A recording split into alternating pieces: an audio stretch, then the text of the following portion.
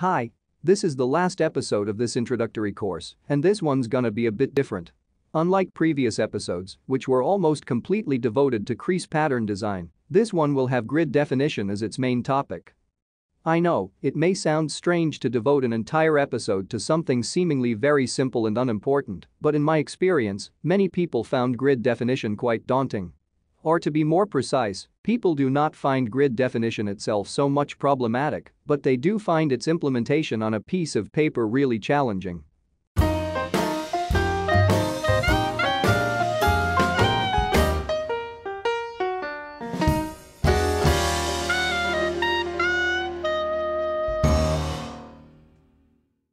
As you've most likely already realized, it is not a big deal to crease a piece of paper so we can get an appropriate grid when the number of squares is a multiple of 2.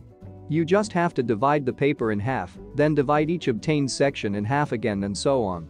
That's why all examples in this course are based on an 8x8 grid.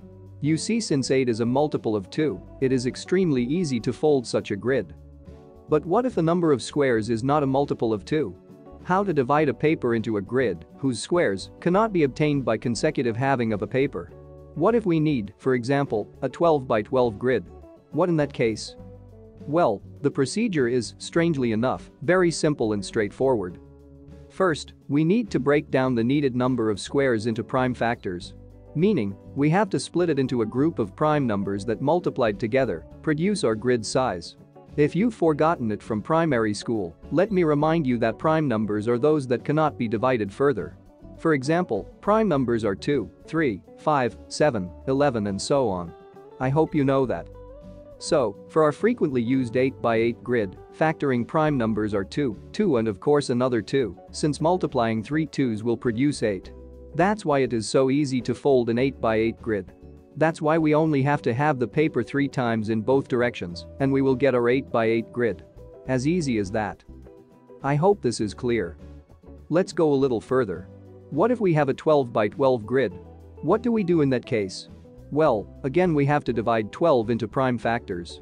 I hope you've already realized that prime factors of number 12 are 2, another 2 and 3. That means that we have to divide the paper in thirds, and then every third in half, and all 6 obtained sections in half again. A straightforward procedure, it seems? But it isn't. Do you have an idea how to divide a piece of paper into thirds? Well, to answer that question we'll need a little bit of geometry. Do not worry. Nothing too complicated. We only need elementary school level geometry. As you can see, we're gonna use a square paper. The length of an A is not important, the only thing important is that the paper is a square. That's all. Now, first we have to fold the paper in half along the diagonal. Also, we have to fold the paper along the line that connects the lower right paper corner and the middle of the left square side. Why do we need these creases? Well, let me explain. First, even though you've learned this in primary school, let me remind you that one of primary laws of geometry states that 2 triangles are considered similar if and only if all their angles are the same. I repeat. The angles are the same, not the sides or edges. Okay? Now, if we look at our drawing, we can see that there are 2 such triangles that are similar. Can you see them? Take a good look. The first one is that which has side lengths B and C.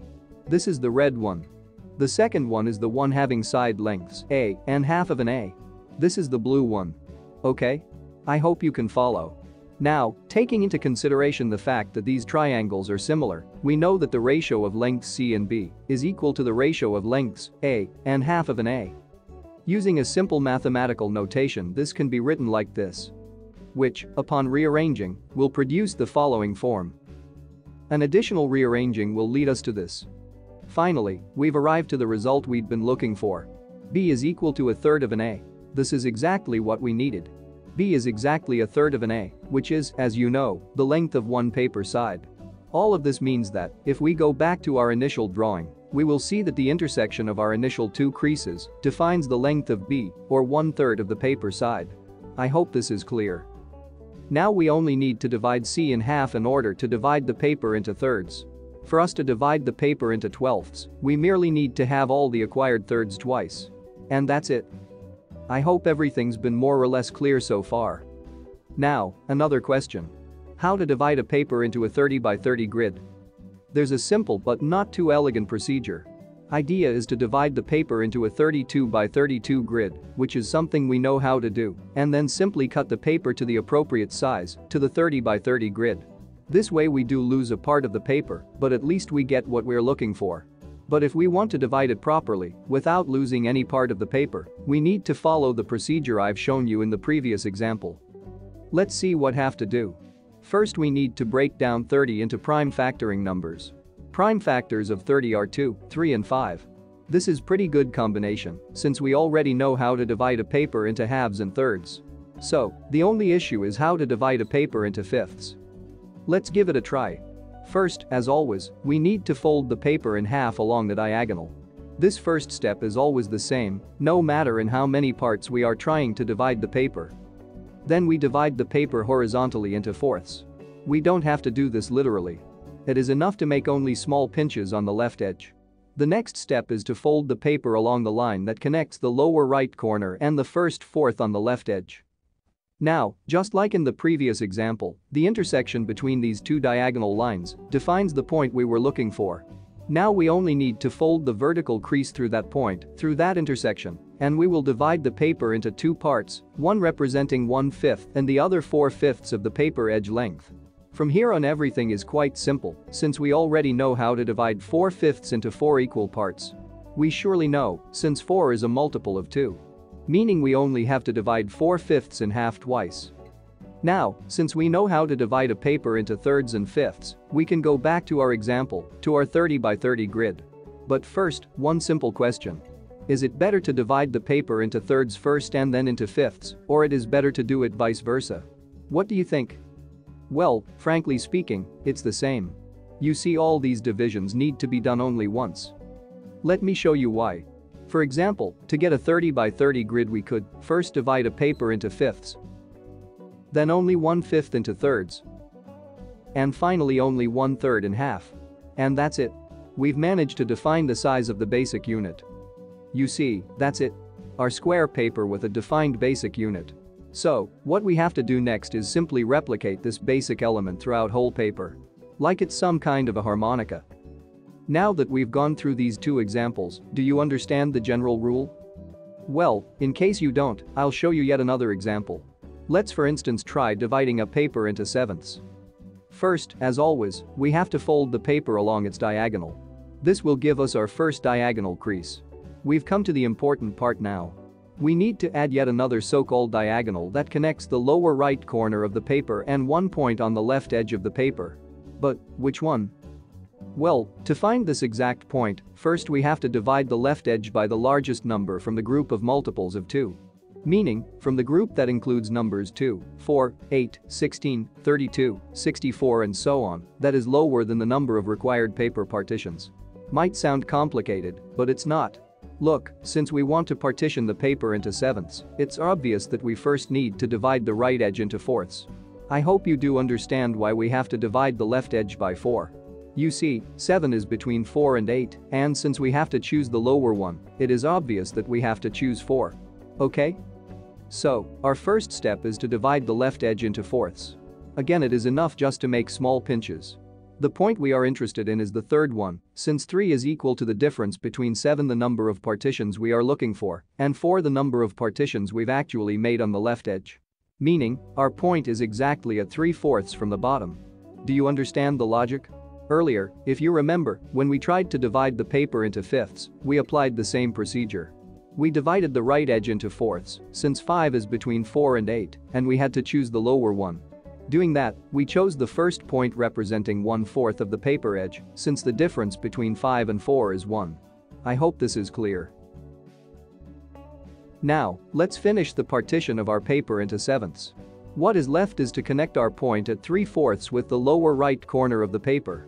What we've got is an intersection that marks the position of the vertical line that defines the paper division into 3/7 and 4/7. As simple as that.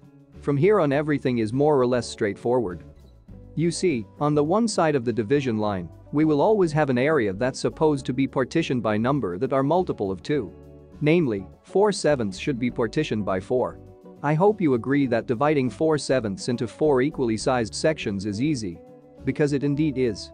You just need to have the right section twice. This supposed to be super easy to do. Now that we've established the size of the elementary unit, that is we know the width of 1/7, it is no-brainer to replicate this width to the other side of the division line. You only need to fold the paper like a harmonica so you can translate the basic unit width across the paper. Or there is yet another even simpler, and I would say even more precise method. You see, we could borrow one basic unit from 4/7 segment and attached it to the 3/7 segment, thus constructing a new 4/7 segment that could be divided by consecutive halving too. As simple as that. There's something interesting I'd like to share with you. The method I've just shown you isn't reserved for prime numbers only. Please remember this. This method can be used to divide a paper into any number of partitions we like. But there could be a little problem. You see, from mathematical standpoint this method is flawless, but the implementation part in some odd cases could be a little bit tricky. The problem is that it's absolutely essential to be very, and I mean very accurate, if we want to define position of an initial vertical division line, while the second diagonal is not steep enough. In other words, if the difference between the number of partitions we are trying to make and the number of partitions we actually made is small. In worst case scenario, if it is only one. For instance, this is the crease pattern of a cricket designed by Kota Imai. Maybe it is not obvious, but this model is based on a 33 by 33 grid. As you know, 33 is a prime number itself, so we have to define basic unit size in one take. So can we construct 33 by 33 grid using the shown method? Of course we can. Again, first we have to divide the paper in half along a diagonal. This is always the first step. In addition, we know that 33 is between 32 and 64, so we have to divide the right edge of the paper into 32 equal sections. I hope everything's been clear thus far. Now, since difference between 33, number of partitions we are trying to make, and 32, number of partitions we actually made, is 1, our point of interest is exactly the first one from the bottom. I hope you see the problem.